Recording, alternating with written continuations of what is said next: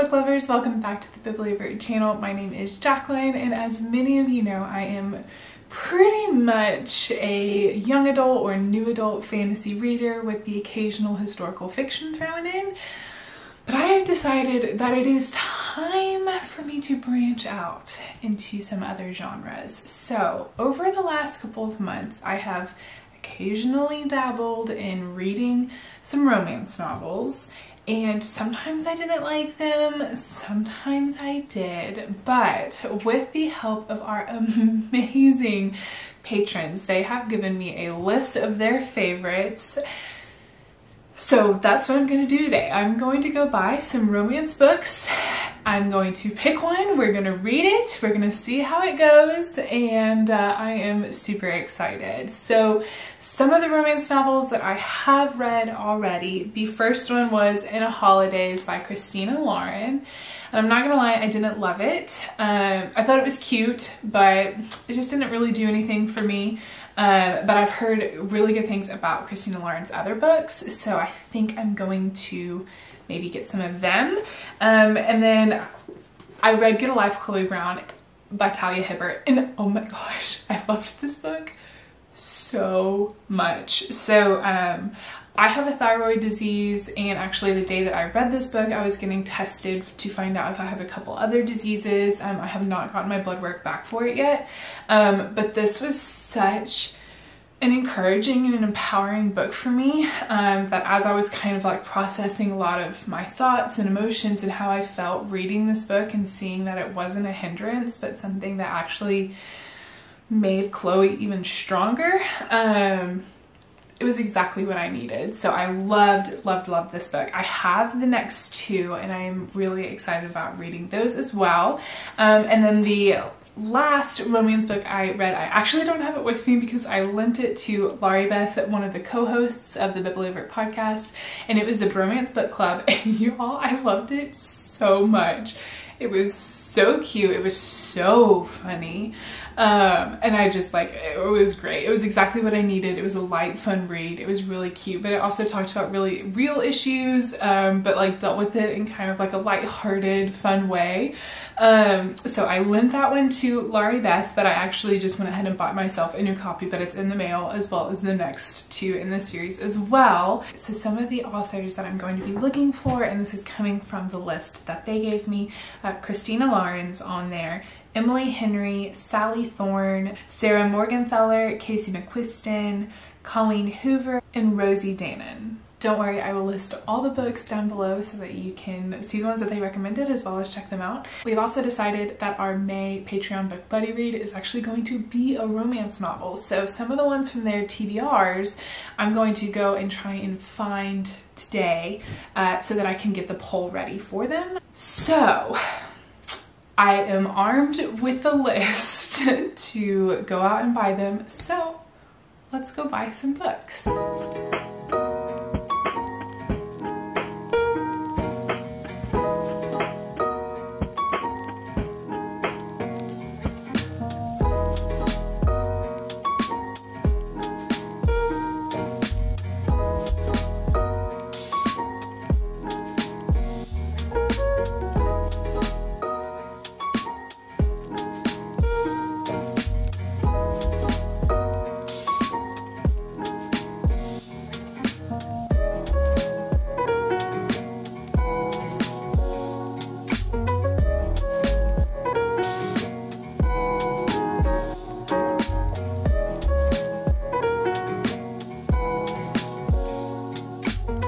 Okay, I am back from Barnes & Noble. I didn't take very much footage because I was really concentrating. I totally forgot. But I got some books. So, not all of them are romance related. I may have picked up one or two outside of the genre. I figured I'd do a little unhaul and show you what I got. Like, what is self-control? Does anyone know where to find it? Let me know. So starting with the romance novels, again, these were all ones that our Patreon girls recommended to us, and they are currently voting on the book that I will be reading for this video. So I'll show you all the ones that I got, as well as a few of the ones that I already had. And then we're currently doing a tiebreaker between two books. So as soon as I know which one is the winner, then that'll be the one that I read. So starting off with romance novels that I bought today. The first one is Bringing Down the Duke by Evie Dunmore. I mentioned earlier that I really like historical fiction, and so I am really excited about this one. From what I can tell, it is about a girl named Annabelle who is a suffragette in England in 1879, and she has to kind of get the ear of someone in Parliament in order for the suffragettes movement to gain more traction and to be successful, and I'm assuming they fall in love. So this is one of them. I'm excited about this because, again, I do really like historical fiction, so this will be one that I think I enjoy a lot. The next one is The Tourist Attraction by Sarah Morgenthaler. This one looked really cute. It kind of reminded me, it kind of gave me like a Lorelai and Luke from Gilmore Girls vibe, where basically he owns a coffee shop and he's like super gruff and grumpy. She's a tourist. I think it's in Alaska, and he's like, I'm never gonna have a fling with a tourist. And then she stumbles in his life, and I'm assuming romance, ensues. So I'm excited about this one because currently my husband and I are watching Gilmore Girls. You know, I love it. He loves it. We're really, really invested. So yeah, pumped about this one. Moving on, we have The Simple Wild by K.A. Tucker. Multiple Alaska books apparently, but like, I'm not mad about it. I've been to Alaska, thought it was really pretty. I did not meet someone and fall in love there, but I mean, I wanted to. I was 13. But yes, I believe this is one about a girl who does not have a good relationship with her dad, doesn't know him at all, and he gets sick, so she goes to stay with him to get to know him better, and meets a man. So I have heard really, really good things about this one.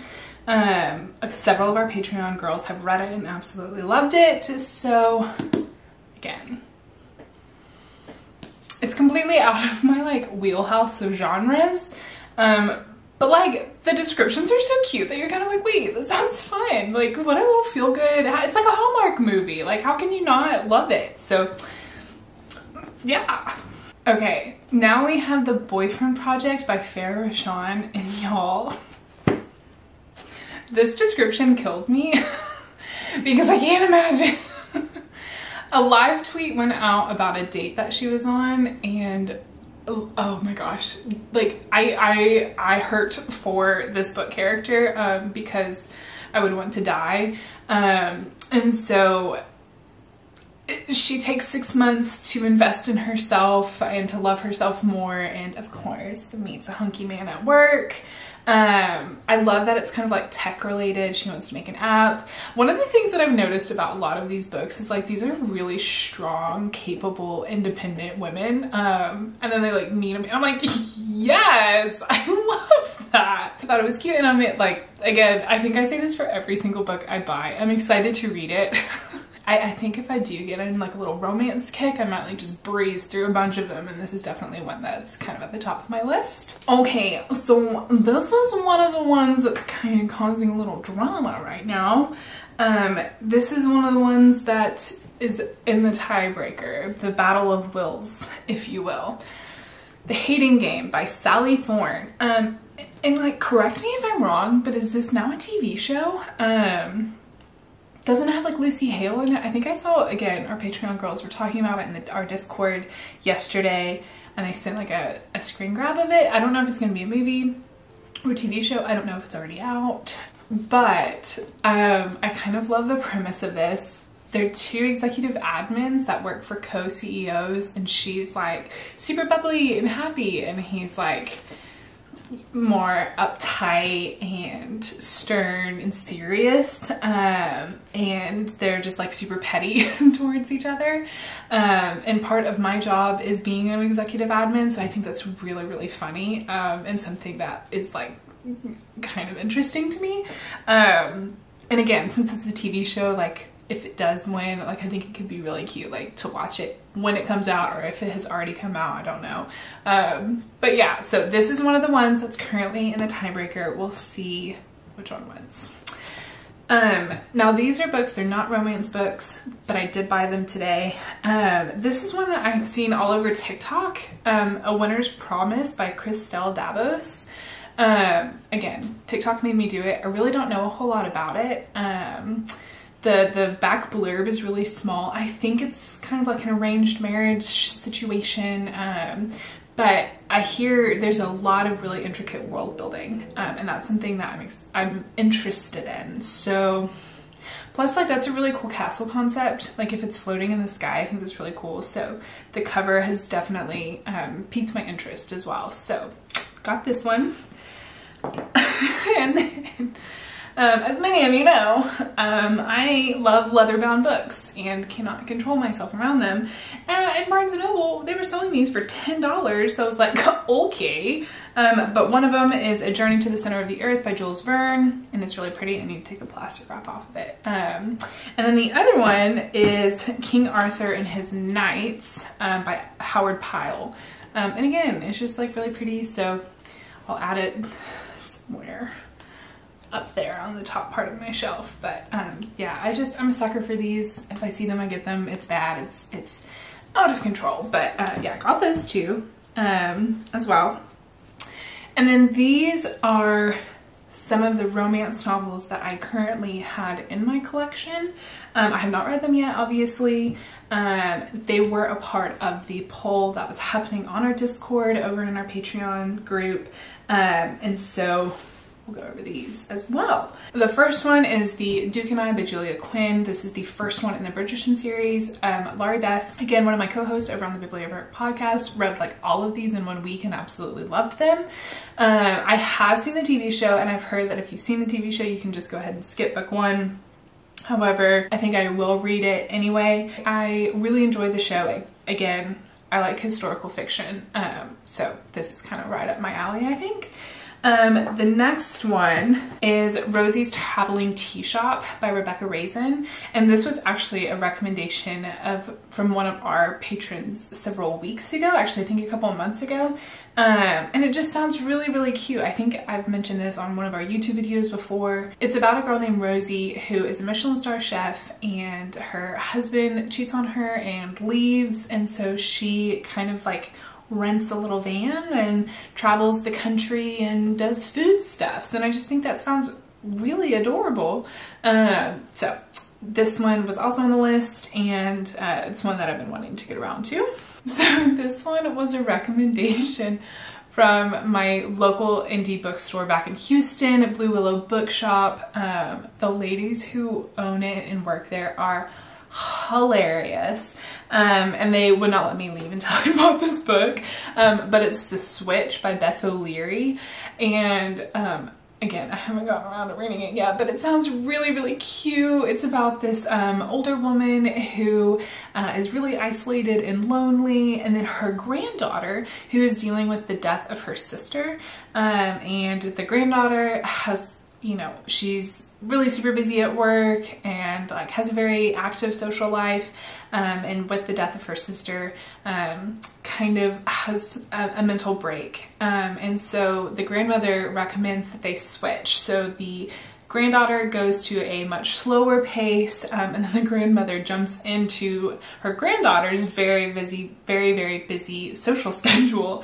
and it ends up being like a really good switch for both of them, and so it sounds just super precious. And again, it was a recommendation from women that I absolutely loved at my local indie bookstore that I miss a lot. And then the last one, which I think Liz might come back down to Nashville and force me to read if I don't read it within the next like 3 days. And it's The Kiss Quotient by Helen Huang. And this is also one that is currently in the tiebreaker right now. So we'll see what is going to win. So this book is about a woman named Stella who has Asperger's, and because of how busy her job is, she has realized that she does not have a lot of experience in the dating realm.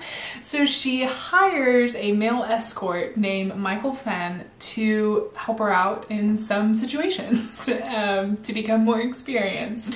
And so she has a list of things, and he helps her accomplish them. So this sounds super cute. I love the representation that's there. I love that we're talking about Asperger's, as well as Michael's representation as a Vietnamese Swedish man. So this is one that I've had my eye on for a while, as well as I've been promising Liz that I'll get around to reading it. So we'll see if the Hating Game or The Kiss Quotient is going to win. So it's still pretty neck and neck, but winning by 2 votes. The Kiss Quotient. I'm so excited. It just sounds really cute, and it sounds really fun. And again, like I mentioned earlier, I love the representation that it has. That was one of my favorite parts about Get a Life, Chloe Brown. So I just can't wait. I think this one's going to be a fun read. And yeah, let's go ahead and get started. So I'm gonna get comfy, light some candles, get some tea, and we're gonna start reading.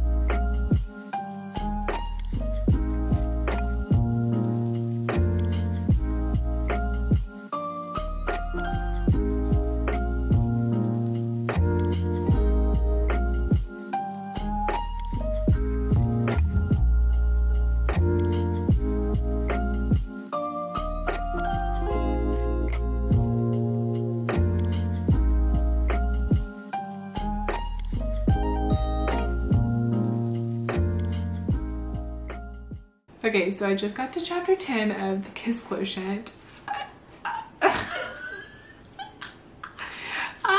It went from 0 to 100 very quickly. Wow. I'm really enjoying it. I have thoroughly enjoyed being in both of these characters' heads, seeing the complexity of them, seeing how they both have their own hurdles in life that they need to jump over, learning about Michael's family and kind of what's holding him back, as well as a lot of like the burdens that he carries on his shoulders. And then Stella, like she's such a great character. She's so thoughtful and intentional, and she's trying really hard. And I appreciate him. Michael is very gentle and thoughtful and slow with her. And so this has been such a pleasant surprise of how much I've enjoyed both of these characters and getting to kind of be in their heads. I I don't know what I was expecting in terms of like the spice. Because I mean, like, it is a romance book, but it wasn't this. But yeah, I'm gonna keep reading and keep enjoying it because it's really, really cute.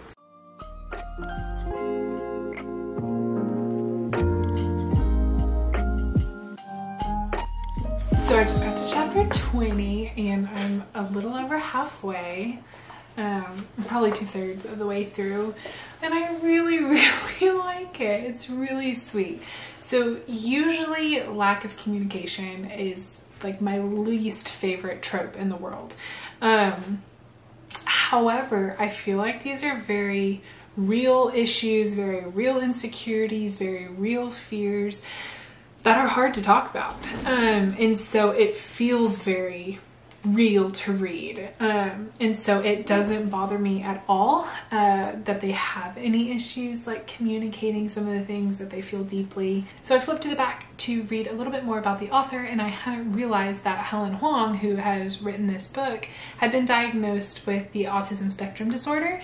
And so I really appreciate that this is written in own voice, as well as I feel like I'm getting to understand Stella better, I'm getting to understand the author better, as well as learning what it is like to live with autism spectrum disorder. And so I just appreciate it that much more, and it's made this read that much more special. But again, I am really liking this. Yeah, this has been a really sweet and surprising read so far.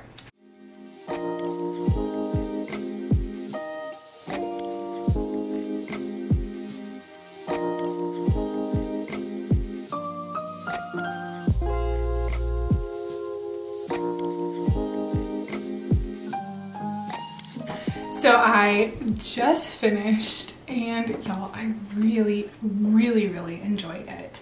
Again, I think one of my favorite parts about it, at the very end, the author Helen writes an author's note explaining her diagnosis and how it was later on in life. It wasn't even until she had a daughter of her own. And just the way that she explained that so much of Stella in writing her story was very liberating for her, to get to process through how she feels, as well as some of her own mannerisms that she expressed through Stella. It was just amazing to read. I loved that at the end, Stella really learned to love herself and accept herself for who she is and didn't want to change herself. And I just think it is so empowering and so encouraging. And I really, really loved this book.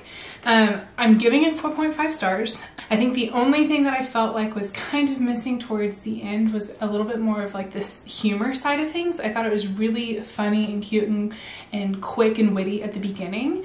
However, I did miss a little bit of that towards like the middle and end. However, I really liked Stella and Michael's story. So I highly recommend this book. If you're looking for a romance, it definitely has it. It's definitely spicy. So if that is not your thing, you might want to keep that in mind with this book. However, I really, really liked it and am very pleasantly surprised. So I'm going to go ahead and journal everything, my thoughts, and keep track of it in my bujo. So let's go ahead and get right on into that.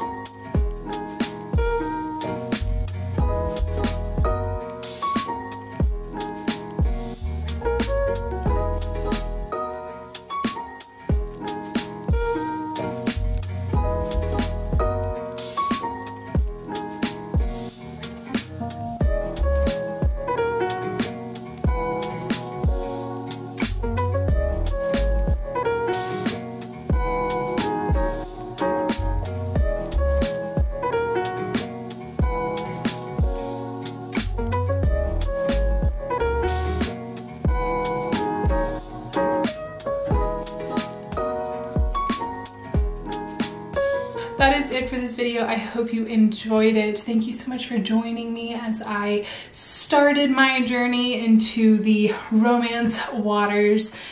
Please leave your favorite romance novels down below because I'm definitely interested in expanding more of my knowledge of this genre. So leave your favorites below, but I hope you have a fantastic week. Happy reading, and I'll see you next time. But is that an ice cream truck?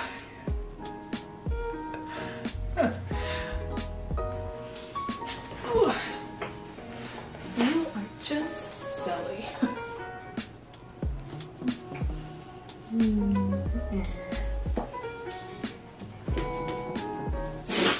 Bless you.